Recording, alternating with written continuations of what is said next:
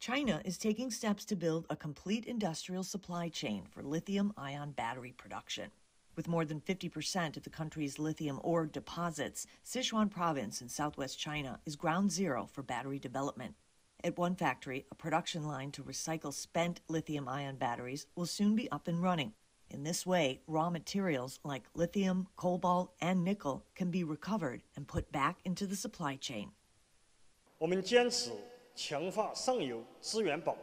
We adhere to the policy of strengthening the protection of upstream resources, accelerating innovation to make breakthroughs in the development of cutting-edge materials, and promoting coordinated development of the supply chain, industrial chain and value chain of the lithium battery industry.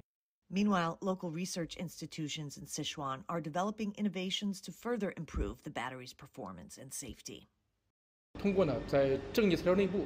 By means of building high-speed lithium-ion transport channels inside the cathode material, we have succeeded in improving the discharge capacity retention of lithium-ion batteries under cold conditions. China is the world's largest producer and exporter of lithium-ion batteries. Data from the China Industrial Association of Power Sources shows in the first half of the year, the country exported close to $32 billion worth of lithium-ion batteries, roughly 60% more than the year before.